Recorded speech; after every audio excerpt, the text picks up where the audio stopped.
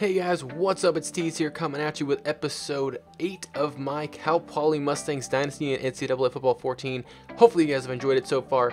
Currently, we are sitting 3-4. We've done a lot better than expected, but I really think the triple option has really helped us out so far. But before I get into anything else, I just want to say, if you guys do enjoy the episode, please smash that like button. If you're new to the channel, definitely subscribe. I'm going to try and do this a couple seasons, see how far that goes. Hopefully you guys like how I've been doing every week, every Saturday at 10 that a new episode comes out.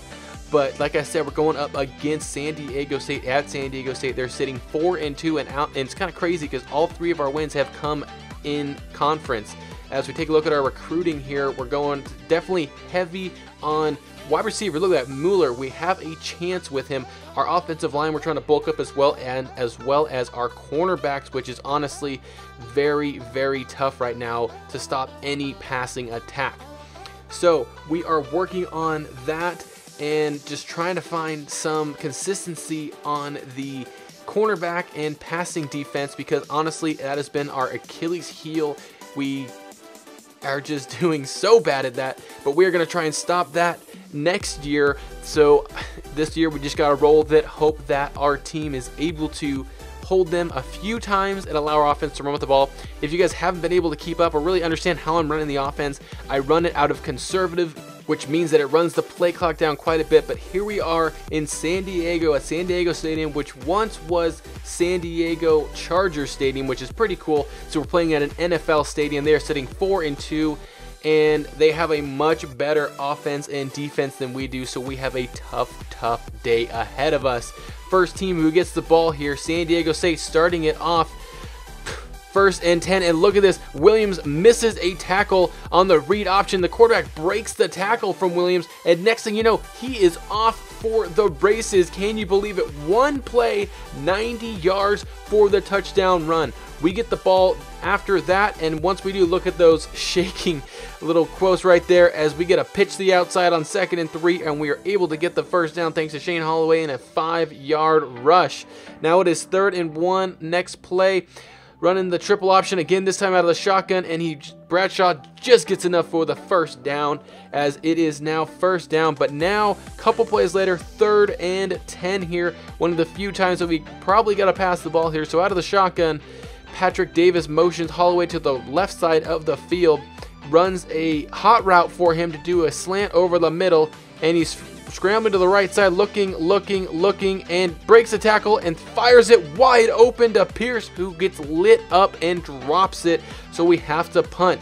Down 7-0, hoping our defense can get a stop for us here. It is now 1st and 10, and they try to run the read option again, but he gets stuffed this time for a 5-yard loss, excuse me. 2 plays later, 3rd and 15, running a screen to the left here, and we sniffed that out from the beginning.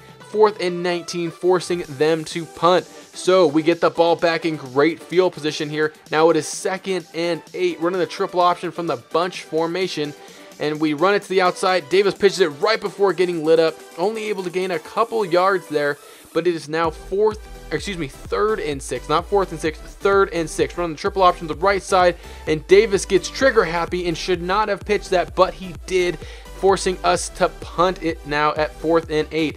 San Diego State gets the ball back inside their 20-yard line. 3rd and 10 now. We're trying to get a stop here, no pressure, and oh my goodness, our cornerback trips, leaving their wide receiver wide open, and he takes it in for the score, and just like that, we are down 14-0 after an 87-yard touchdown pass. We get the ball back here, 1st and 10, running the read option here. Davis able to get outside, get a block, and actually cuts it back inside for a 9.5-yard gain. And as we get back on the ball, because that play worked really well, running the same play, takes it outside again, and this time he runs it out of bounds smartly, not risking the fumble. But a couple plays later, now notice we're in 2nd quarter, 2 minutes to go, 3rd and 7, motioning Holloway again to the left side here, and doing an audible to make him drag over the middle again this time, as we are looking to see if there's any mismatches, and Davis is looking and finds Holloway, who's able to catch it for the first down just under 2 minutes ago in the first half. 3rd and 13 now, 55 seconds to go now, as we are going to put another guy in motion again. It's Holloway, but this time moving him to the right side of the field, and we're going to try and have him run an out route, see if he's able to get the first down here, as we do hit him, and he gets hit out of bounds at the 36-yard line. So guess what? Tim Walsh's teams, what are they known for? Going for it on fourth down. We've done it quite a bit of times already so far, as Davis takes it himself and does not get the first down, but fortunately we are able to stop them, so it's 14-0 at halftime. We get the ball back to start it, and just like we did before, Davis runs the read option and gets a nice about 9-yard gain for the first down here. 3rd and 8 now, right about the 50-yard line, probably about the 48, running the triple option again from the shotgun as he fakes the handoff, and he has a seam. Davis up the middle all the way to about the 16-yard line for the first down, making it 1st and goal. And the very next play here, running a play action pass, scrambling to the right side, and he is going to take it himself for the touchdown to cut the lead to 7 points. Definitely something the offense needed there, needed a spark, and we are down 7 points going late into the 3rd quarter as they get the ball back. 1st and 10, and they tried to run the read option again, but we were not fooled at all as we sacked the quarterback again for a loss. And now it is 3rd and 11, a couple plays later now. And it looks like they are trying to run the screen again here, but we are not fooled again. And another defensive stop. 4th and 14. We're going to get the ball back in great field position as we start out on their side of the 50, which is always a nice start. Running the read option again here. Davis, another wide open to the right side here, and he's able to take it inside the 3rd-yard line, inside the 25 actually. But a couple plays later now, 3rd and 7, running the option here, trying to see if we fool anybody, and it looks like we might have something here, and it is 1st and 10, 7 yards. We got exactly what we needed. Now we are at 1st and goal. Very next play here, running the read option, and guess what? Davis takes it in for the touchdown with just under 4 minutes to go to tie the game 14 apiece. And guess who gets the ball back? San Diego State, obviously, as it is now 1st and 10 for them, and they hand it off to the running back, and we have a stop in the middle, but he breaks a tackle, and luckily he gets knocked down, or it looked like he could have gone all the way for 6 there.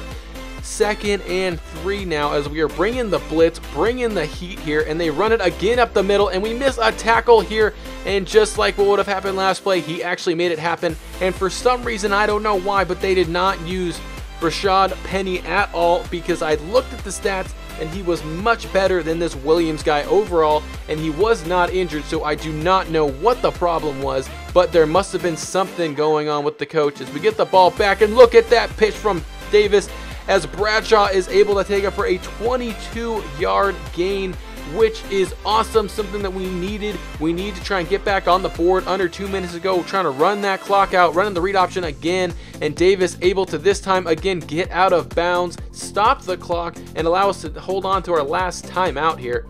2nd and 15 now, running the triple option, and wow, he came wide there, but perfect pitch to Holloway, and he cuts up over the middle for a 21-yard gain with 1:12 remaining on the clock. Now we are simming a couple seconds later, 24 seconds to be exact, running the triple option, and Davis is able to take it in himself for the touchdown to tie the game at 21 apiece.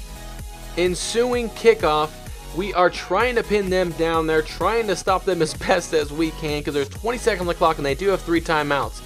But unfortunately, everyone sticks on their blocks and they take it over the 40-yard line, which sets them up beautifully. And now it is 2nd down and 10 with 6 seconds to go here. Quarterback drops back to pass, looking for the bomb. We have everyone there just trying to knock it down, and he goes up and grabs it. And just like that, San Diego State with a walk-off play against us. I told you earlier in the episode that we need to work on recruiting our cornerbacks as we are a huge liability there, and their quarterback just lobbed that right up, and what do you know? They got the win. Taking a look at the stats now, Patrick Davis, 9 for 10, 54 yards, best game by far. In the completion ratio, 90%, which is huge. Taking a look at the rushing stats now, 23 rushes, 136 yards for 3 TDs for Davis. Holloway, 8 for 37. Jamal Bradshaw, 3 for 33. And Peoples with 1 for 2. Looking now at the receiving end of the game, We got 8 catches from Holloway, 49 yards, 1 from Bradshaw, and 1 Pierce drop. Let's take a look at what happened at the end of the week here. Looked like we got another commitment to another team. Right guard committed. We're in a battle. 69 tight end is ready to visit.